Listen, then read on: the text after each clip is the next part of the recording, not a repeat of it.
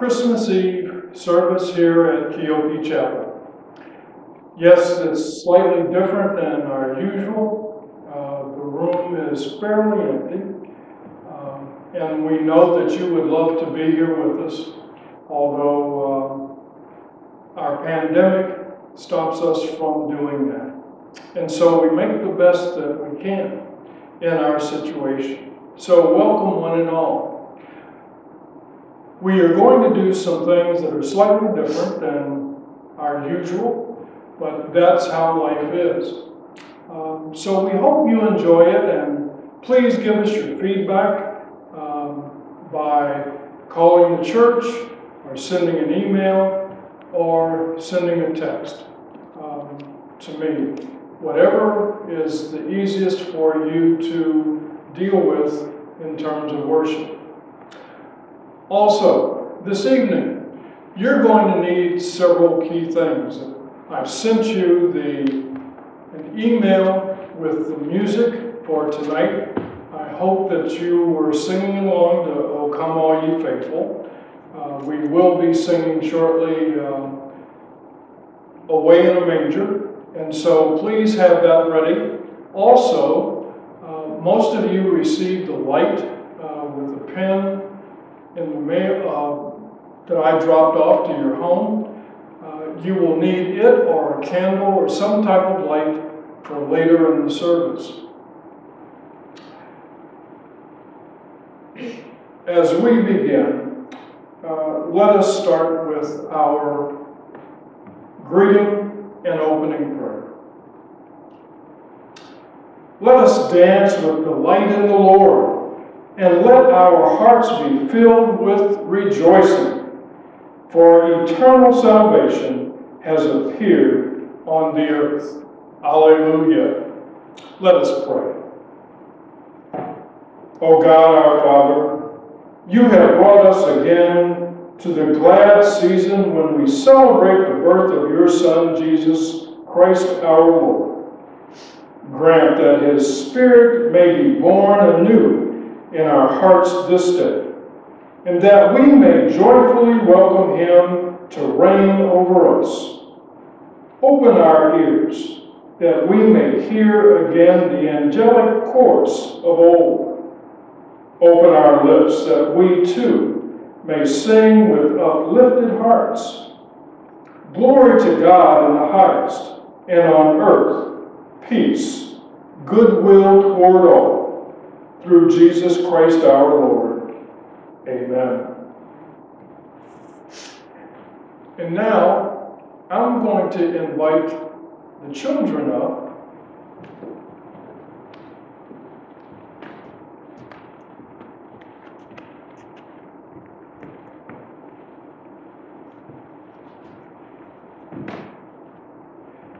So, what's missing from this scene?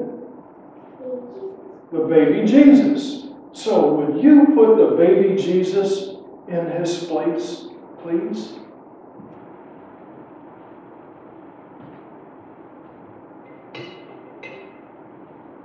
So we have Mary, and who was Mary? Jesus' mother. And we have Joseph, and who was Joseph? Jesus' father on earth. And we have the angel who told Mary and Joseph that Jesus was coming, what to name him. As well as we have the animals that were around and the shepherds, so that all were present and ready for this great occasion. Now, what's interesting about this is, how are we able to see it? There's a light there, right? And the church is all lit up tonight. And so why do we have so many lights?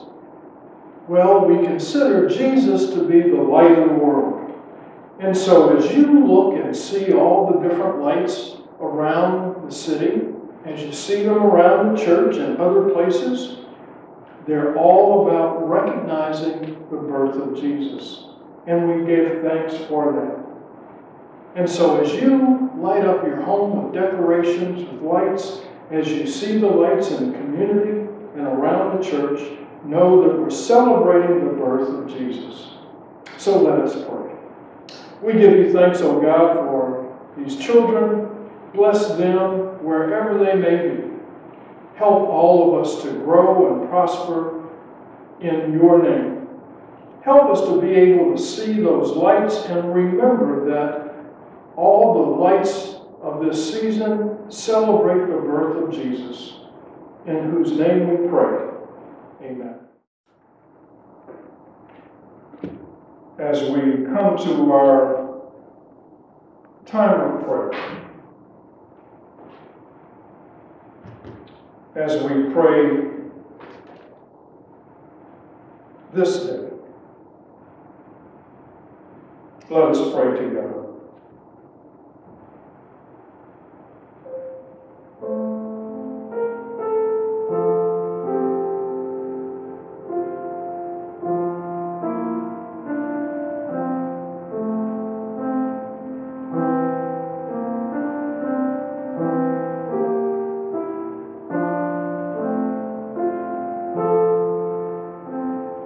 Holy God, heaven and earth are met this day in the newborn child, Savior of the world.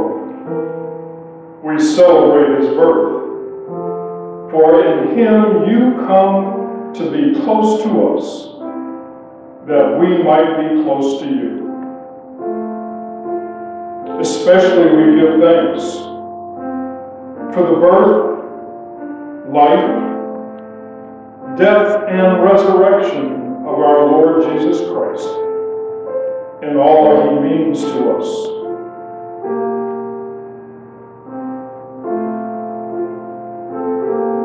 For prospects of peace in the world,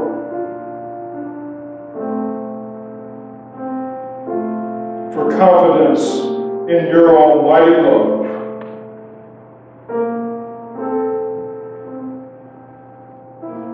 for those who generously give,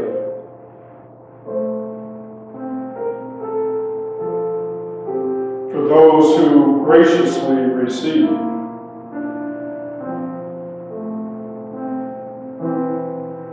for the churches nurturing us in the faith,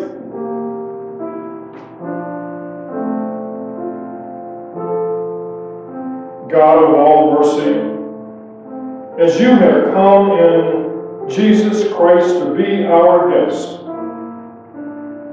inspire our hearts to a hospitality that welcomes all your children in his name. Especially we pray for those who have not heard your good news, for the sick and suffering,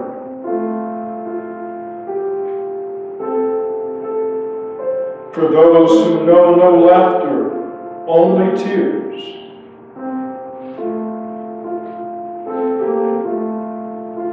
for those who govern and rule, for those enslaved by tyranny,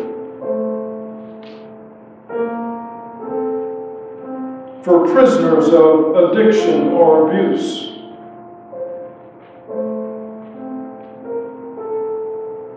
for the church as a refuge for the needy,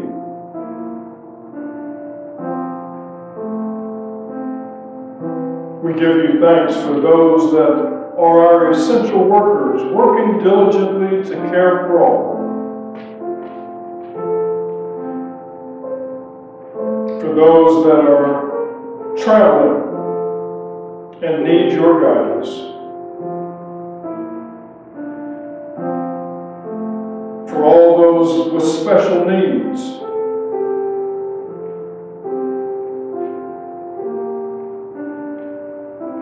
all this we pray in the name of Jesus Christ our Lord, who taught his disciples to pray, saying, Our Father, who art in heaven, hallowed be thy name. Thy kingdom come, thy will be done, on earth as it is in heaven. Give us this day our daily bread, and forgive us our trespasses, as we forgive those who trespass against us. And lead us not into temptation, but deliver us from evil. For thine is the kingdom, and the power, and the glory forever. Amen. We give thanks this evening for all those that have contributed, either in their time and actions, financially. We still need financial help to keep our doors open and keep the lights on. And so every little bit helps. So even if you typically only give $1, if you can increase that to $2, that would be of great help. And so forth and so on. So just adding a little bit extra, because I know that you can if you so choose. And giving thanks for all, let us pray. We thank you, O God, for all the many blessings you have given us. We thank you for this day and for the ability to worship you. Bless our offerings, multiply them so that they might be used to help those in need, not only here but around the world. We pray in your Son, Jesus' name. Amen. Our first scripture lesson is taken from the book of Isaiah, chapter 9, verses 2 through 7. The people who walked in darkness have seen a great light. Those who live in a land of deep darkness, on them light has shined. You have multiplied the nation, you have increased us its joy. They rejoice before you as with joy at the harvest, as people exult when divided plunder. For the yoke of their burden and the bar across their shoulders, the rod of their oppressor, you have broken, as on the day of Midian. For all the boots of the tramping warriors and all the garments rolled in blood shall be burned as fuel for the fire. For a child has been born for us, a son given to us. Authority rests upon his shoulders, and he is named Wonderful Counselor, Mighty God, Everlasting Father, Prince of Peace. His authority shall grow continually, and there shall be endless peace for the throne of David and his kingdom. He will establish and uphold it with justice and with righteousness from this time onward and forevermore. The zeal of the Lord of hosts will do this. The word of God for the people of God. Thanks be to God. At this point in time, I'm going to introduce our Bishop of the Philadelphia area, Bishop Peggy Johnson, who is going to bring our message today and will conclude on video with a song. We hope that you enjoy it. And we will continue our worship from here. Hear the word of the Lord from Luke chapter 2, verses 8 to 20. And in the same region there were shepherds out in the fields, keeping watch over their flock by night. And an angel of the Lord appeared to them, and the glory of the Lord shone around them, and they were filled with great fear. And the angel said to them, "Fear not, for behold, I bring you good news of great joy that will be for all people. For unto you is born this day in the city of David a Savior, who is Christ the Lord. And this will be a sign for you. You will find a baby wrapped in swaddling cloths and lying in a manger." And suddenly there was with the angel a multitude of the heavenly hosts, praising God and saying, "Glory to God in the highest, and on earth peace among those with whom he is pleased." When the angel went away from them into heaven, the shepherds said to one another, "Let us go over to Bethlehem and see this thing that has happened, which the Lord has made known to us." And they went with haste and found Mary and Joseph and the baby lying in a manger. And when they saw it, they made known the saying that had been told them concerning this child. And all who heard it wondered at what the shepherds had told them. But Mary treasured up all these things, pondering them in her heart. And the shepherds returned, glorifying and praising God for all they had heard and seen, as it had been told to them. This is the word of the Lord. Thanks be to God. Let us pray. Gracious God, we thank you for this, your holy word on this holy night. And we just pray that you will speak the word into our hearts in such a way that we'll go forth and tell the good news of Christ. Christ is born in Bethlehem and into our world this day. And Lord, now in spite of me or through me, speak your word to your people. We pray all this in Jesus' name. Amen. Amen. It was late December, and a young pastor, barely 30 years old, took a trip to the Holy Land to recover from exhaustion. It had been a very difficult year. There was widespread racial tension in the city. There were armed conflicts in the streets, and assassination. And on top of that, outbreaks of typhoid, malaria, and smallpox were everywhere.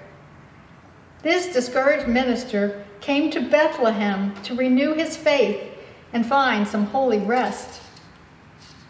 Who was this preacher? You might think it's one of our pastors serving currently in our communities, given the unrest in the world and the pandemic of COVID. But no, it was a famous minister who lived in Philadelphia more than 150 years ago. The pastor's name was Philip Brooks. He was a giant of a man, being 6 foot 4 inches tall, and he weighed 300 pounds. His accomplishments included serving in 2 of the most prestigious Episcopal congregations on the East Coast, in Boston and in Philadelphia. And he grew his churches to more than 1,000 members. He also lectured at schools of theology, and he preached a eulogy for President Lincoln. Later in his life, Brooks was elected to the episcopacy and served as a bishop, presiding over numerous congregations in Boston. But he was not really known so much for these accomplishments. What was his enduring claim to fame? Well, a little Christmas carol that went like this. "O little town of Bethlehem, how still we see thee lie. Above thy deep and dreamless sleep, the silent stars go by. Yet in thy dark street shineth the everlasting light. The hopes and fears of all the years are met in thee tonight." When the exhausted pastor visited the Holy Land in Christmas of 1865, he was in Bethlehem on Christmas Eve at the service that started at 10 o'clock p.m. and went on until 3 a.m. It was held at the site believed to have been the place of Jesus' birth, the Constantine Basilica. And he rode on horseback for 5 miles from Jerusalem to Bethlehem to get there. As he galloped along the rolling hills where shepherds likely kept watch over their flocks, and he observed the starlit sky. Reverend Brooks found hope and peace for his tumultuous life. That very night, he began pondering the words of this famous Christmas carol that would soon be put down on paper. The hopes and fears of all the years are indeed gathered in a special way at Christmas. Not just 150 years ago, but still today. We have experienced an incredibly fearful year. Hardly a household has been spared death or illness. The effects of this seemingly endless pandemic, with its isolation, financial disruption, and uncertainty, have been deeply troubling for all of us. On top of that, there's been much heightened racial tension in our country, and there's an urgency for us to finally come to terms with our history of segregation, white privilege, and discrimination. Many are experiencing deep, deep fatigue, anxiety, and fear. And yet the true message of Christmas is one of hope. Hope in God, hope for the future, and hopeful directions from God. Just like Reverend Brooks, we are looking for hope in the midst of our fears. So what are the signposts for hope that we can hold on to this night? Well, first, we can find hope in the good news of Jesus Christ coming to save us. The whole point of Christmas is that God broke into our lives with his incarnation. And God was Jesus Christ the Lord.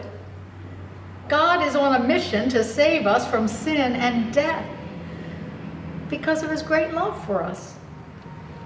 God sent his only begotten Son to earth at Christmas to begin this search and rescue plan that culminated with Jesus' death and resurrection. The angel said to the fearful shepherds, "I bring you good news of a Savior born in the city of David." A Savior. This angel came to those who were on the bottom rung of life to bring hope. And that good news of hope is for everyone and for you as well. It is hope that comes from knowing that God's presence is with us, Emmanuel. There is hope for the forgiveness of sins and life everlasting. Whatever the life you have right now, whatever your struggles, know that Jesus is your answer. God is with you. Christmas is the celebration of that kind of hope. Not the festivities or the gift giving or the decorations. The hope of Jesus Christ does not disappoint, does not get old, never gives up on us. We simply have to look to Jesus to help us and to save us.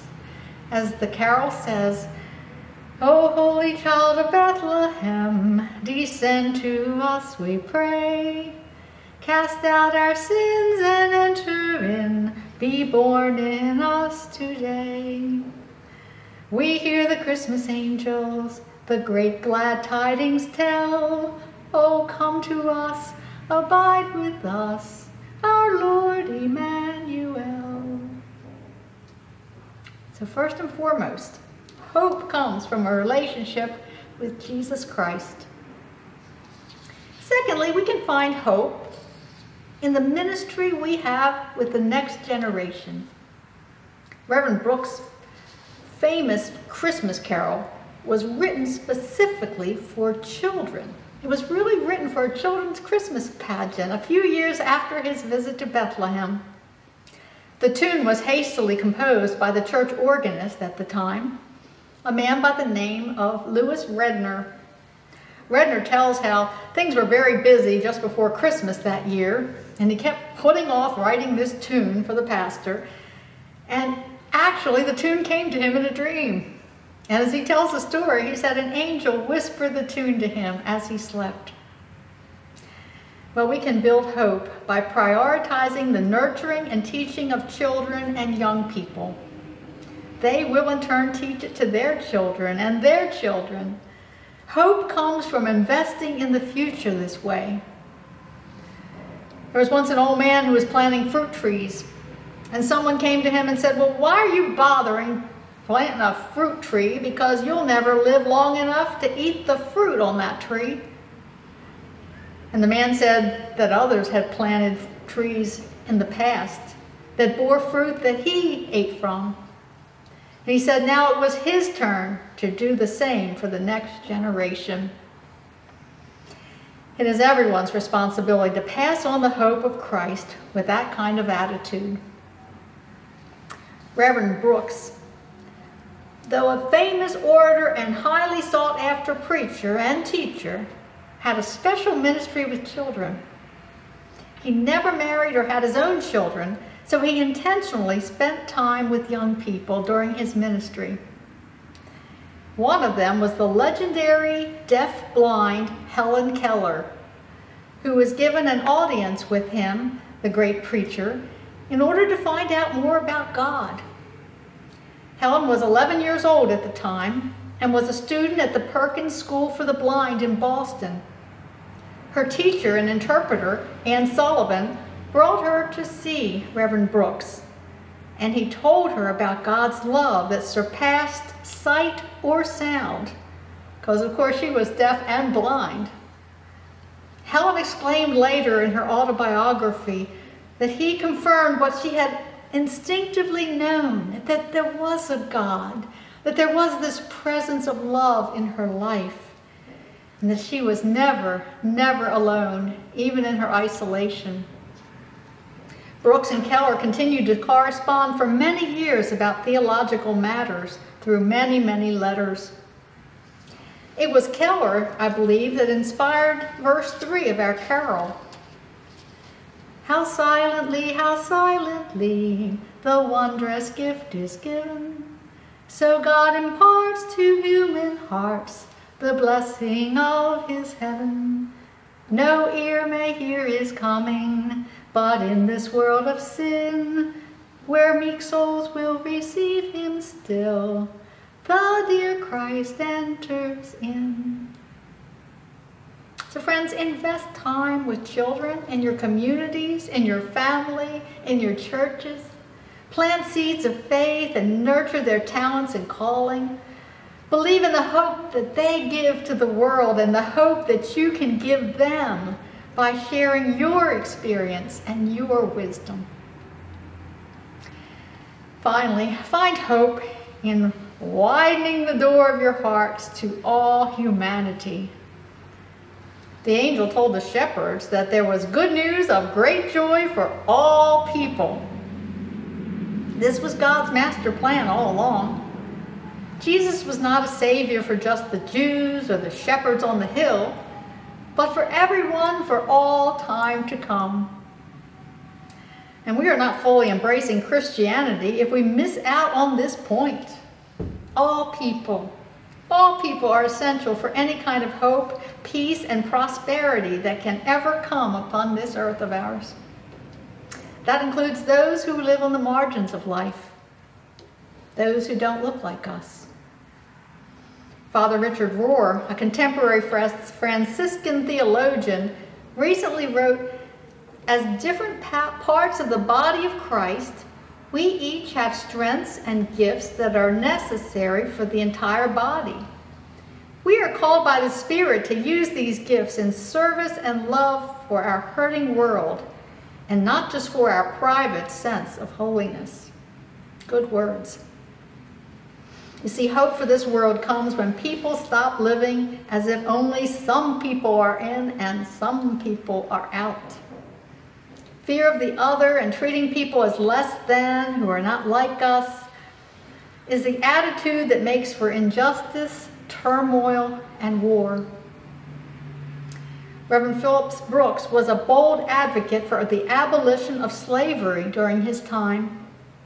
He preached, God hates counting another man born inferior just for the color of his skin. And not surprisingly, he got himself into a lot of trouble for saying those words. The church in his day didn't want to get involved in the politics of race. But Brooks spoke about it, he taught about it, and he took on the evils of his day head on. He once said, "Do not pray for easy lives. Pray to be stronger people."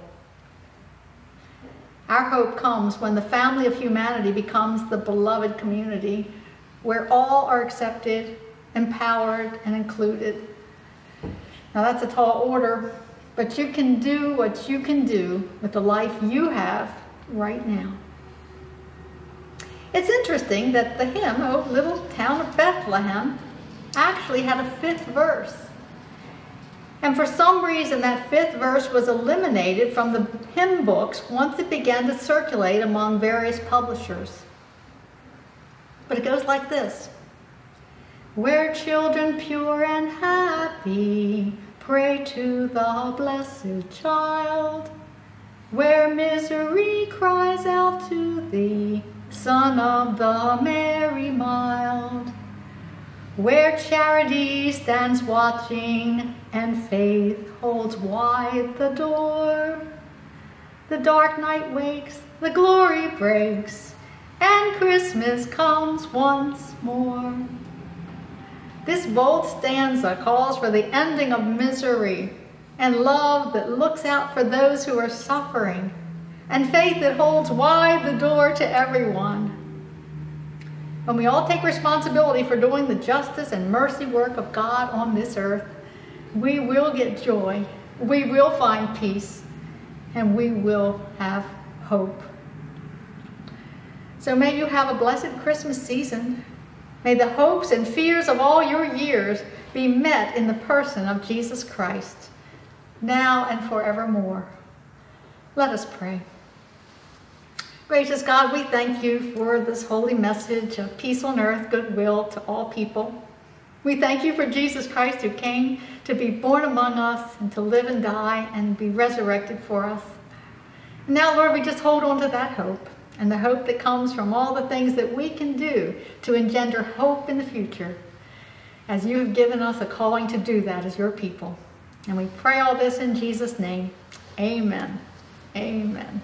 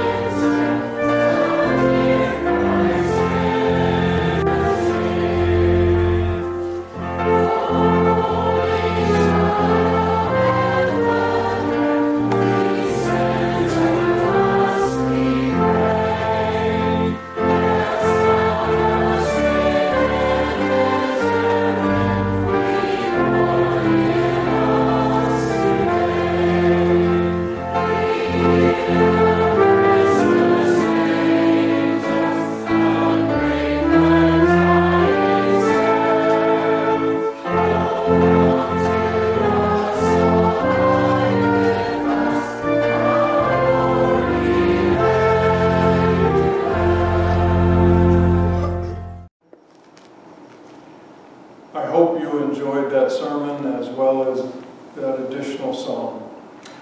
And so now, let us join together in the singing of Silent Night. And please turn on your candles or light your candles. Or take your flashlight and light it.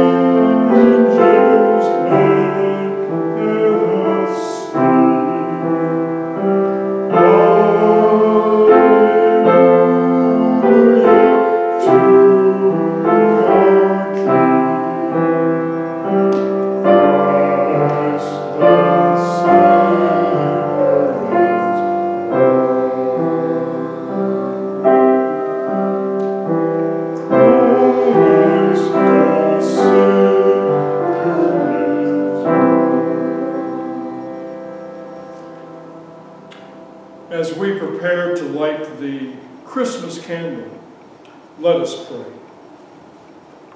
Eternal God, by the birth of Jesus Christ, you gave yourself to the world.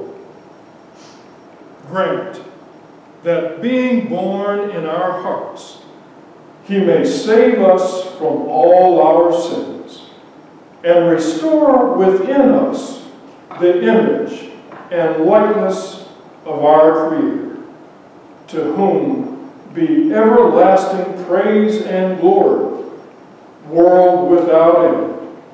Amen.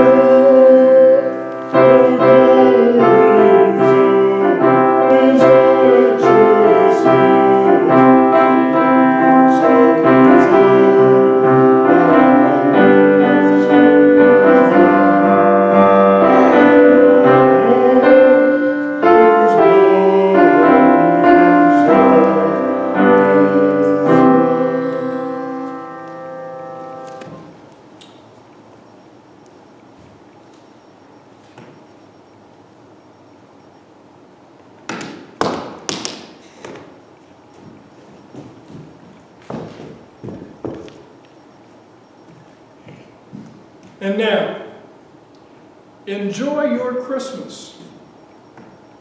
Go forth in peace. Go and bear witness to the love of God in this world, so that to those to whom love is a stranger will find in you generous friends. The grace of our Lord Jesus Christ, the love of God, and the communion of the Holy Spirit be with you all, both now and always. Merry Christmas. Amen.